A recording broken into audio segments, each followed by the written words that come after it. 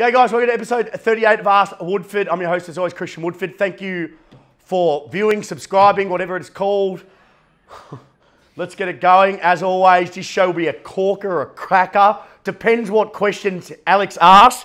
Some of the questions kick me off, some don't. I don't know. Ask away. If you want to kick me off, ask a question. If you want to see me get fired up, ask me questions that are going to get fired up. Some questions might not. I don't know. Let's see how it goes.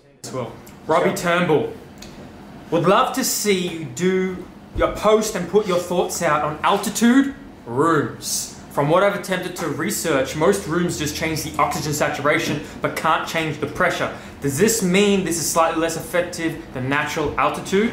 Would love to know what type of workout I should be then doing in there. Cardio, weights, after coming out? Yeah. I've done a post on altitude mask before, so if you want to watch episode, put a link below to the post we did on altitude with Jay and I, where I wore the plastic bag over my face. So this is the first thing you do, right? You stand up, you start running. This is going to mimic, because it's going to stop the amount of oxygen flow to me. So I guess if I did this and I ran around the pitch, I'd look like an absolute idiot, but I'm simulating the training mask. Oh, that's the first thing, number one. Number two, which is the more safer option. Apparently, according to all my mates, it made me look better. Yeah, so I got a lot of views. So have a look at it. I wore a plastic bag to prove my point. Altitude rooms, they're legit. If they are an altitude room, they're legit. I don't know where he's getting that from, because it costs a lot of money to make them. They are legit. I can't give you much more than that. That's legit. Like, I don't know where you want me to go with that. Well, he wanted to know what type of workout he should be doing in there. I'll be honest, I'm going to be completely honest. I have no... you could do any training session. It's just going to be harder because the amount of oxygen in the air is less. Okay, now you need to talk to a fucking nerd like Jay. If we had Jay, like some nerd, ugly sports science kid, it'd be Jay. Unfortunately, he's not here. So, well, I don't know. I have no idea. Ask Jay. But Jay's not here. So Jay's not here. So we do what we want. Jay, you're not here. So unfortunately, you followed your love, Jay, all the way to England. And that's it. That's it. You love Jay, and I facilitate that. I said, Jay, you can go for 3 months, but we can't last without 3 months without young Alice. Sweet man. What do you think about him, Brick? I love it. He's a great man. Shut up, Brick. 80 cakes, 29. Brick, you love him so much. What if I said something like that to me? What do you think it would? What do you say? Oh, I'd say a great man. I don't know. But that's the same thing what you said about Jay. So you love Jay more than me? I said it was Sophie's choice, that one. Sophie's choice. Brick, what would you rather? Do you want me to go with that? Here we go. Yeah. Next one. All right. 80 cakes, 29. Just wondering if you had... Did you say 80 cakes? I said 80 cakes, 29. That's his name. That's his name, 80 cakes. 80 cakes. A-D cakes. A-I-D-Y cakes. That can't be his name. It's on his birth certificate. That's a great name. Love it. Just wondering if you had any... Go downstairs, Brick. If you had an opinion on the benefits of a high bar squat versus a low bar squat, and whether one should be favoured over another for different reasons. Yeah, good question. So a power lifter. So when we look at a squat, this is always interesting. I've trained a lot of athletes, like a lot of athletes. I've only had one I'd say a handful of athletes that have ever just squatted with a low bar. I remember Andrew Maglio. It was a role for like a Ivy League school. He literally set up for squat with a low bar. And I'm like, why are you low barring? And he said, what's a low bar squat? And I'm like, oh, fuck it. If they're comfortable with a low bar. But you got to think, the reason why athletes low bar, you got to think, remember there's two types. God damn it. Two types of athletes, right? That's what when they don't answer the phone downstairs, it comes through to my phone. I'm trying to get it taken off at the moment, but anyway. Two types of athletes. Powerlifters athletes are not powerlifters, okay? So powerlifters I classify as a string sport-based athlete, right? What I mean by that is lifting is their sport, squat, dead, bench. Now, when a powerlifter low bars, the reason why they're low barring is because they're going to engage more posterior chain. When they engage more posterior chain, right, they're going to be able to lift more weight. It's all to do with a mechanical advantage, right? They're leveraging off a mechanical advantage, right? That's why when powerlifters, when they deadlift with their hips really low to engage more quads. Right? The reason why they want to engage more quads, they're going to lift more weight, okay, and less range of motion as well. Hence why they do a low bar, and that's why a lot of them do a sumo stance. It's more than mechanical advantage, less range of motion. So if you look like a guy, and we're getting the boys of Melbourne Strength Culture on next week, You look at a guy like Jason Stumpus. Jason Stumpus deadlifts something like 280, 285. Look at his range of motion when he deadlifts, when he sumos. Minimal. So small. What about when those guys bench and they take a wide grip and look at their thoracic extension? It's minimal range of motion. Similar to when they low bar squat, they're going to engage more posterior chain, they're going to lift more weight. Okay, so yeah, you can use it, but I see it, if you're going to use it, why the fuck wouldn't you just use a hip dominant movement like a trap bar deadlift? If you're going to say, well, you want to use low bar squat as a variant, well, just use, it's more of a hip, you're going to engage a fair bit of posterior chain. Wouldn't you use it just a hip dominant movement? Be a lot safer as well. And also as well, think about this. When you do a low bar squat, think about the position you put your shoulder in. Abduction, external rotation. A lot of throwing sport athletes, you don't want to put their shoulder through that much stress. So think about the stress you're putting on, and you've got the bar. A high bar's up here, low bar is quite low near the posterior delt. Think about the stress on the shoulder joint through there. Abduction, external rotation. For me, the risk outweighs the reward, especially with athletes, a throwing-based sport. You don't want to put any risk on their shoulders. So why the fuck would you do it? You don't need to do it, right? So my suggestion is the only difference is it's a variant, and with the low bar, powerlifters use it more because they can lift more weight, engage more posterior chain. If you're going to do that for the non-string sport athlete, my suggestion is fuck it off, use a hip dominant movement. That's my opinion. You don't need to put their shoulder through that much stress. Angus Red, advice on studies next year. Good friend of mine, a good friend of mine, Jake Watts, is working under you at Woodford's and advised me to do an exercise science degree. Any advice would be... Who? Jake Watts. Jake Watts. I know Jake Watts. Oh, it's awkward. I know. It's awkward as fuck. Jake Watts. Who the fuck's Jake Watts? Maybe, sorry if I forgot your name. You don't really remember that many people's names anyway. No, I don't at all. Like you thought Brick was someone like... I thought Brick was Jared for 3 months. Yeah. Oh well, fuck it. Who cares? Sorry, Jet Brick, I love you. Advice on studies next year. For what? Exercise science. Anywhere. Just enroll in a course. I couldn't give a fuck where. Doesn't matter. Listen quickly. Most important thing is, you knew I was going to add this. Most important thing when you coach. We went through. See how I layer this though. See how you, if you watch Ask Woodford's, right? And okay, apart from thinking A, I'm a psycho, B, I'm a fuckwit, and few of you probably think I'm arrogant. That's fine. That's your insecurities, not mine. Once again, the person who wrote the note still hasn't written back to me, pussy. Oh, actually, no, I won't say that. Yeah, I will. Fuck it. I will. Fuck you. Fuck you. Fuck you. Fuck you. You're a douchebag. And you know what? You could be a guy, girl. I don't give a fuck who you are. You're a nobody because you're pathetic and you had no balls to write back to me. No balls, no cojones. Write back to me. Still haven't written back. Pathetic. This job, literally, the longer I do this and the more Ask Woodfords you watch, the more you're going to realise that they say success leaves clues, and you're going to realise there's common themes about this, right? If you watch all my episodes, 38 so far, you'll realise there's common themes. If you work at the common themes, you're smarter than me. Work at the common themes. You'll see it. I keep saying the same thing. If you can't, people always say you regurgitate the same thing. Okay, yeah, I do. But then watch the best. You watch the best people in their trade. Anything they do, they're going to have common themes. You know what the common themes are? Execute the basics at a high level, master the basics, and then just literally have passion for what you do. And then literally all the high performers, you see that. They just nail the basics and they push the same common theme. There's no shortcuts. It's only hard work, and success takes years. I mean years. You might go fucking 8 years without doing anything, but that 9th year might happen. Do you know why that 9th year happened? No, it didn't magically wake up and you became successful. Do you know what it was from? Consistency of fucking effort. Not waiting for the fucking pot at the end of the fucking rainbow and waking up going, oh my fucking God, I'm successful. People do my fucking head in about that. I didn't wake up, this happened. This took me years to get to this point. Even still at this point, it takes years. You have to consistently give effort. Too many of you don't want to give effort. Well, fucking unfortunately, you weren't built for this fucking life. Don't do it. Do something else. Do something else. Don't get to this career. Do something else that you're not good. You're not passionate enough for this career. This career will beat you down every day of your life. And do you know why it beats you down? Because it's fucking got to me to this point. This is why I'm like this, because fucking I've seen it all. I'm not saying that I'm the most experienced because there's more experience than me. But fuck, man, it beats you down. Just get up and do it again. And then fucking, my thing is I'm a resilient guy. I'm just resilient. And my thing is if you piss me off enough, I'm just going to do it just to piss you off. And ask anyone, like you tell me to go left, I'm going to go right. You tell me I can't do something, I'll fucking do it. And that's what I love to see I love to see in people. I love that. I love when they're successful regardless of how many people say they can't do it. That's true success in life. True success to me is doing something when the whole world said you couldn't do it, Alex. And everyone say you can't do that. There's no industry for it. You can't do that. Watch me. I love that. Watch me. Watch me what I'm going to do next few years. Just watch.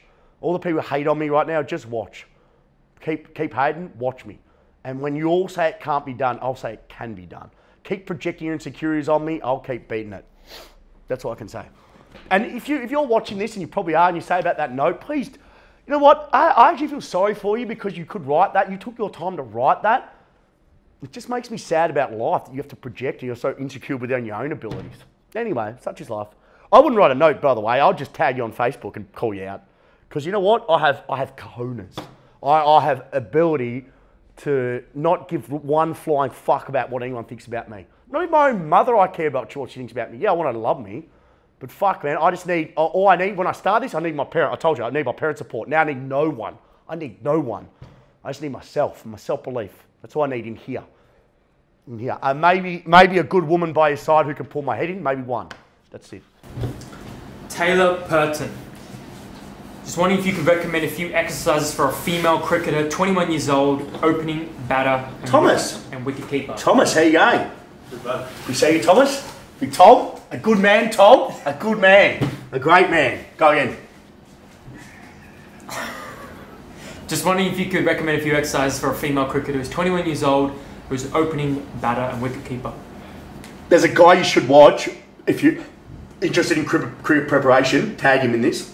Stephen Jones. Now, this guy is... Now, I'll tag Stubbsy as well. So, Stubbsy and Stephen Jones, right?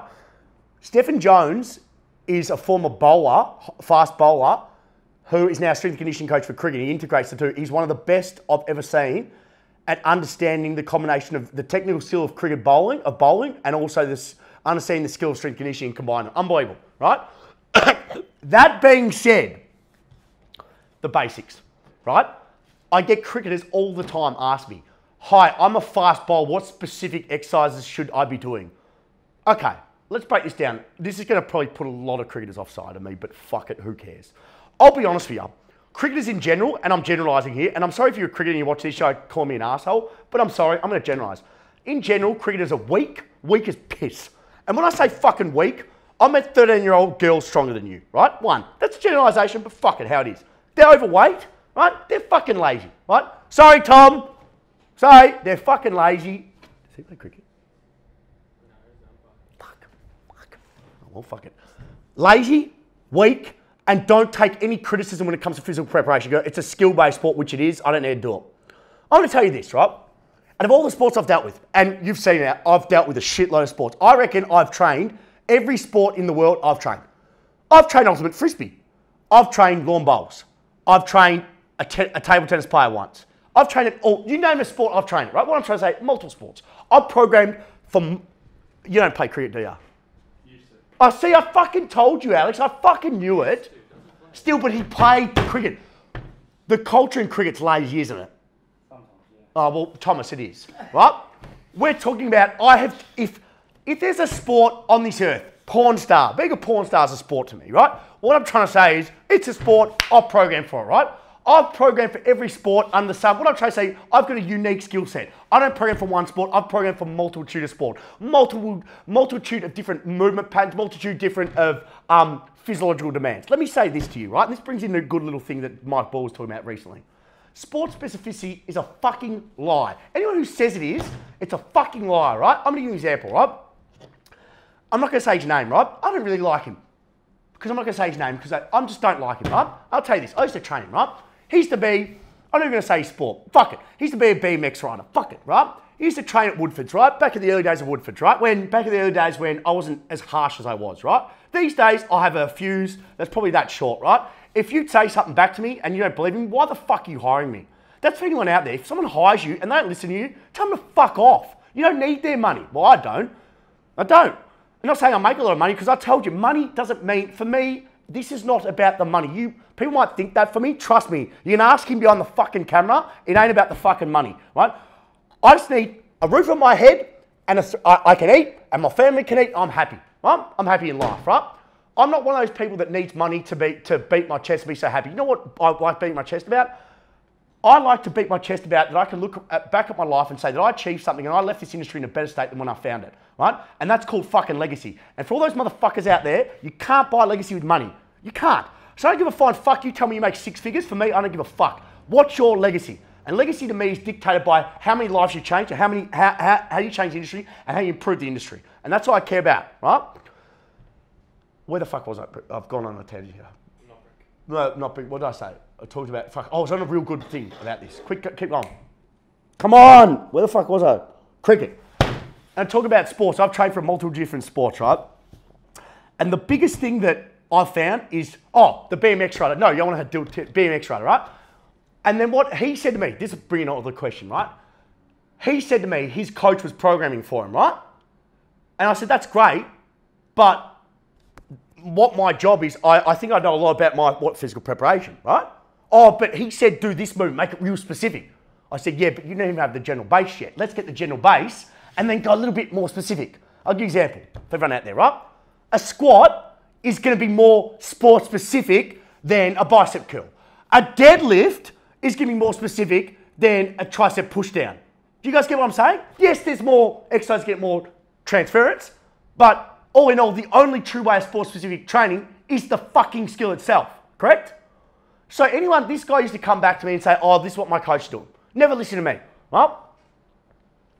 The thing that I find funny is how many idiots in their sport think there's a sport-specific way of training.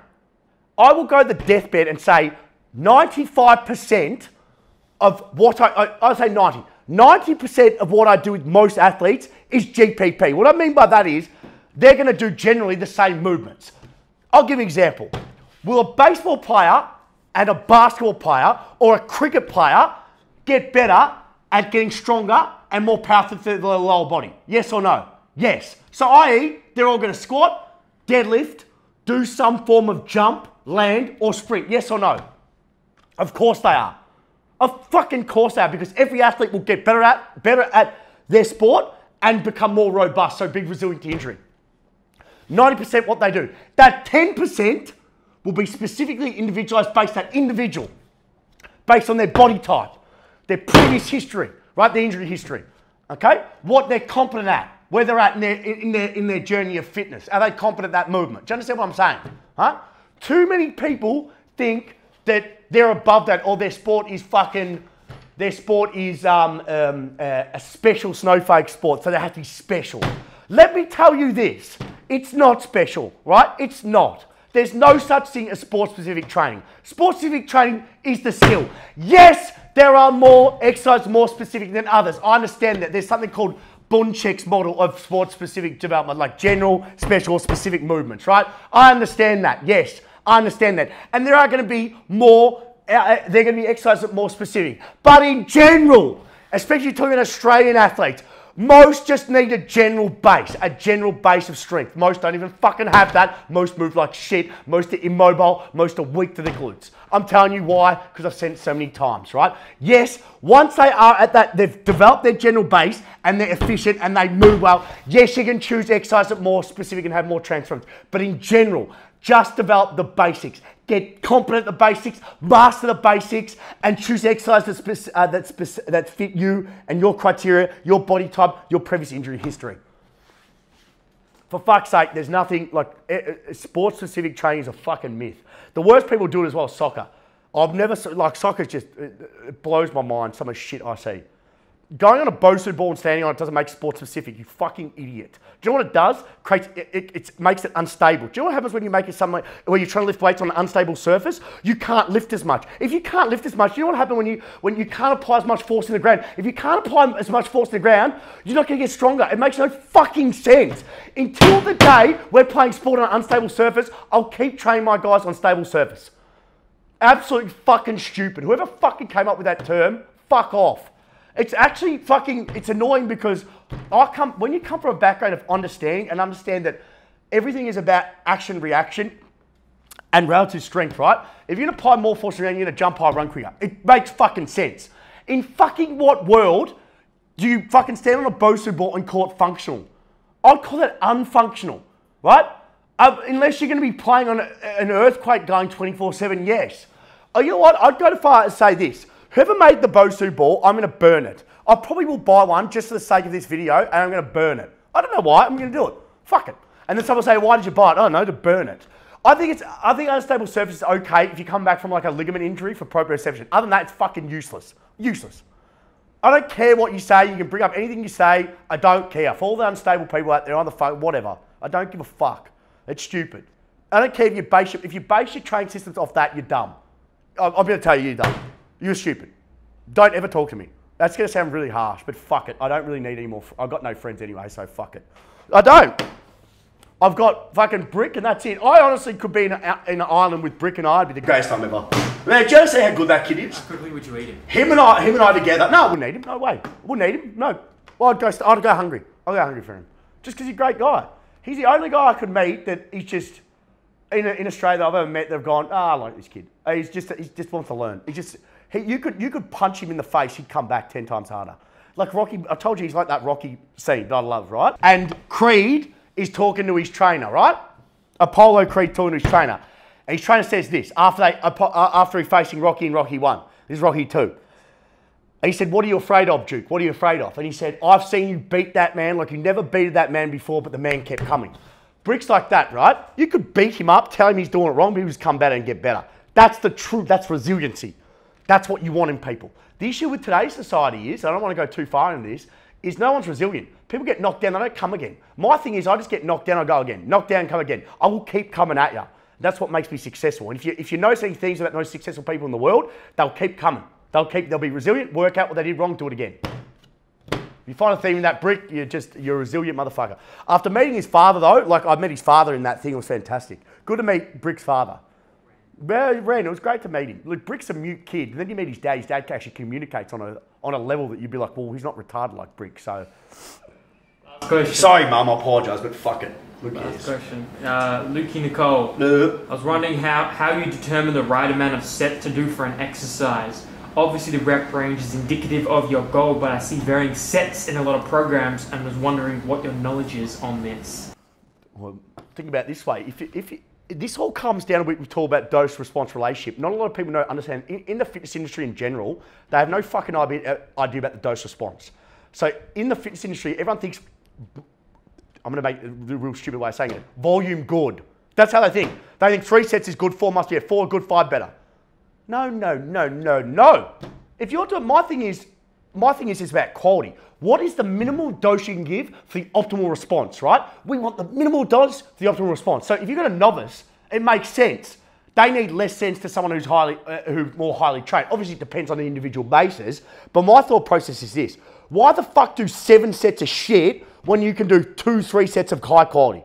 But our thinking is, if you're not beat up, your heart rate's not up, you're not sweating hard, you're not fucked after your session, it's a useless session. That's how we're being taught to think. That's how we're being taught to think. Fuck you, Commando. That's how we're being taught to think, right? Because the Biggest Loser, TV shows like The Biggest Loser came out, and it got us to think, hey, if you're not flog someone or you don't beat the fuck out of someone in a session, it's a useless session, right? That's how we're taught to think. Where I'm the opposite. I'm like, every day of the week it's all quality. If you can only do 3 sets of quality, that's fine. We're going to do 3 sets. So how you need to look at it is this: what's their training age? Also, what can they handle as an individual? It's called auto-regulation. Base the load of that session based on how they feel during that exact moment. If they feel good, load them up. If they don't feel good, taper it to how they feel. But don't just fucking go, I'm going to do 5, 6 sets here and that's it, and I don't give a fuck how they move it or how they feel. That's stupid. That's dumb. That's that's stupid. That's ignorant. That's dumb. That's shit that then you're not a trainer. You're just a fucking idiot who just throws volume at people. Stop doing it. Choose the sets based on their training status and how much they can handle. Obviously, it makes sense if they're a novice. We want to get the skill acquisition. So yeah, you can do more sets, but you just maybe do body weight. Once again, this is a wide open question. Ask yourself this: what is the minimal amount of dose to get the optimal response that you want? That's you as a coach. Everything's about super compensation, the athlete adapting, getting stronger. Go next session, you've got to do a little bit more, get them stronger. That's what we call super compensation. That's what we call training. Training is that is the underlying thing of training. Honestly, if we break it down, we can talk all these guys who are smart with PhDs, all this shit who can't communicate in the right way, who can't pick up, can't pull chicks. I for a reason couldn't even talk to a fucking girl, these PhDs. Literally, if you're a PhD, that's fine, but some of these guys have been too institutionalized, but they're so smart, but Dave Tate talks about this. They try and make a simple topics too overly complex to make themselves feel better. Like, training's so simple. Apply overload, make it to the individualized to the person, and let the body super compensate, and then once they've super compensate, provide another stress. But we make it too overcomplicated. Simplify. I'm the most fundamentalist person you can meet. I'm the basics, master basics. I master basics. I'm a master of the basics. I simplify everything. But that's the way you should be doing it. We overcomplicate everything. Periodization, all this shit. It's almost like so guys can keep a fucking job. Keep it simple. Fuck me. If you can't communicate complex theories into the most simplest way, you're not doing your job. That's how I feel myself. If I talk to PhD, I'm like, is this guy a virgin? Like, that's how I look at everything. Not a bad thing if you are a virgin. I don't give a fuck. But do you understand what I'm trying to say? It's like you should be able to communicate to everyone, to the soccer mum, to the 8-year-old. You'll be communicate complex topics to that individual. If not, you're no good at your job. That's how I see it. I mean, keep it simple. Apply overload. Individualize to that person. Guys, that's episode 38 to Ask Woodford. I'll see you guys next week. Thanks for viewing. Subscribe below. Thank you. Should I have my virgin thing? No, that's all we've done a virgin.